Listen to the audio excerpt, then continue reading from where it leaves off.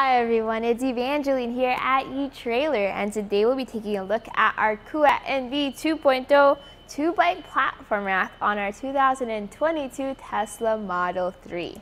The Kuat NV is one of my favorite bike racks because it has that great weight capacity for your heavy electric bikes.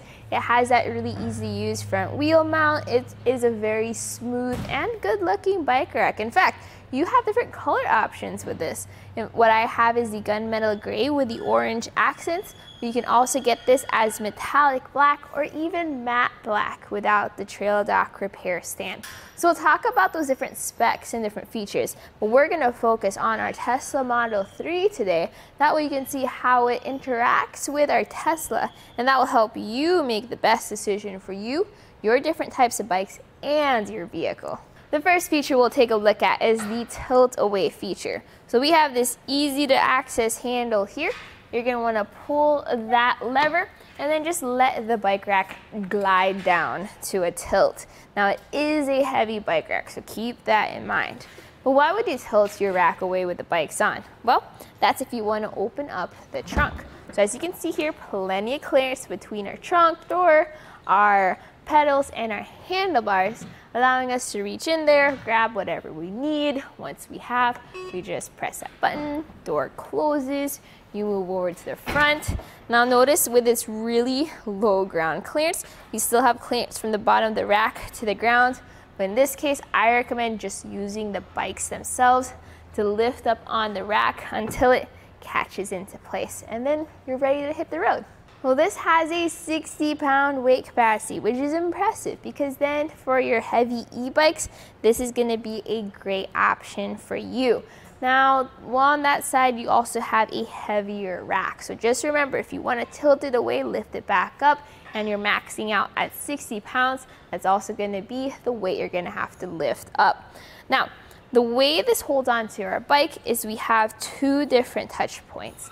The first is our front wheel mount, and I love pretty much any bike rack that has that front wheel mount because it just makes life easier.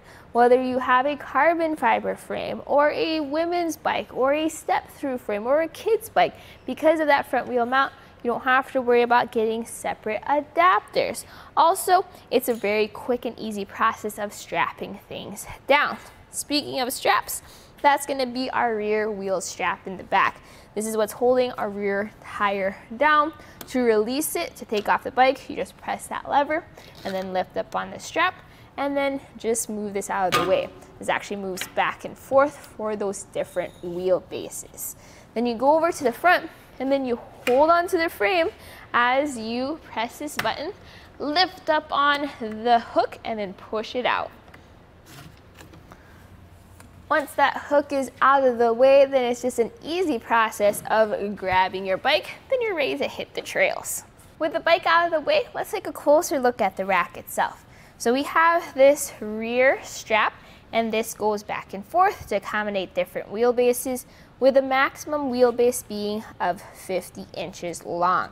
That strap goes around, secures that wheel. Notice this length of the strap though. Usually you can carry up to 3-inch wide tires, although you get one included strap adapter kit for your fat bike tires of up to 5 inches. Now at the end of each tray, you're also going to get an integrated cable lock, and that allows you to secure each bike as you are on the road.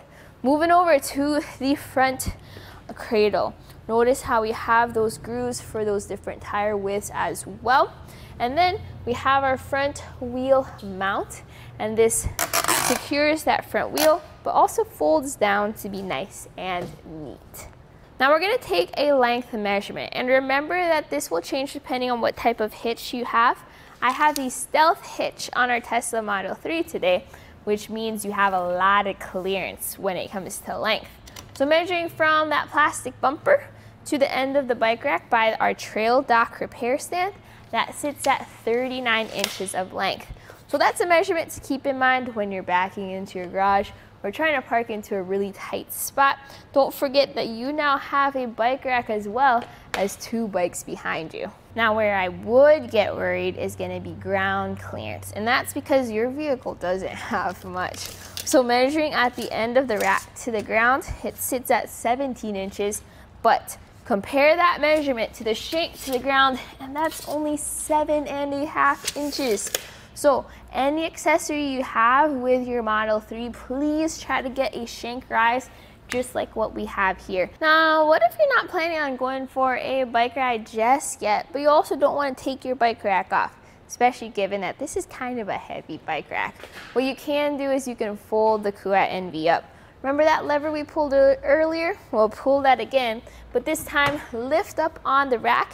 It's going to glide to a stop at the portable or compact position. Taking some measurements again for this bike rack in this position, we're going to take a look at closest point. Closest point is going to be measured from, I'd like to say, our bumper to the front wheel mount here, and we have 5.5 inches of clearance. Plenty of clearance there. Length now added to the back of our vehicle is from the plastic bumper we measured earlier to the tray, 13 inches. It sticks out further at this anti-rattle knob, and that's going to be 20 inches of length. So big difference compared to when this is folded down. You'll want it in this position when you're just planning on driving around town and not taking up too much space. But what is it like living with a Kuat NV behind your Tesla Model 3 all the time? Well, notice that we can open up our trunk, which is awesome because then we're not limited to our storage space, even with a bike rack on. With it folded up like this, obviously our rear window is completely visible. Our tail lights are visible as well. Now our license plate sits right here at the top of our tray. And our backup camera is kind of covered by our trail dock. But with the way the Tesla camera systems are set up, as well as with how much space there is between the rack and the vehicle, you should still be able to see the view behind you. Also, with it folded up like this, you have access to the trail dock. Now you don't have that much clearance, so if you do want to use this, definitely bring it into the upright position. That way you can repair your bikes while you're on the trail or in your garage. Now I mentioned earlier that we have the 2-inch stealth hitch installed on our Tesla Model 3, and that's why we have the 2-inch version of the Kuat NV installed into it. You can also get an 1.25-inch version if you have an 1.25-inch hitch receiver, so make sure to get the correct bike rack to match. It's a tool-free install. It pops into your hitch, you have a hitch pin and a lock. That lock is key to the cable locks you're going to find at the ends of your trays. That way you'll only need to use one key to access the entire system. And with it being a tool-free install, you do have this knob here. You just turn that knob. It extends a ball cam on the inside of your shank, creating an anti-rattle effect. And if you do not have the strength to do it with just your hands, you also have a tool included with the rack. So let me demonstrate how the anti-rattle effect works. After I tighten everything down, I'm going to shake our bike rack back and forth to try to simulate that road movement and vibration. This is an electric vehicle, so it's very heavy, so there really isn't any movement at all, which is good. Here on our test course, we'll start by going through the slalom. This is going to show us the side-to-side action, which simulates turning corners or evasive maneuvers.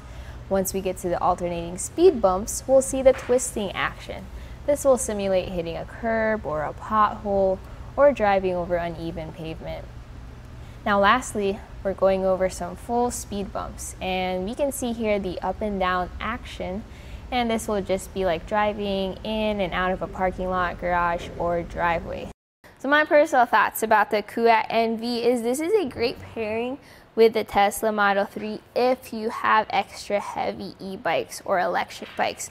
If you don't have e-bikes but you do like those nice features and the nice look of the Kuat NV, you may want to consider something like the Kuat Sherpa instead.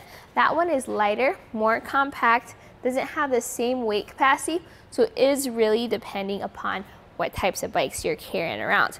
Either way, I think this works really, really well. I like how everything works together to look good and work well as well, and check off all those boxes. So hopefully this video helped you out with that decision-making process. You saw what types of features you liked and what you need, and that way you can get the best fit for you, your different types of bikes, and your vehicle. And that was a look at the Kuat NV 2.0 2-bike platform rack on our 2022 Tesla Model 3. My name is Evangeline, and I hope you enjoyed the journey.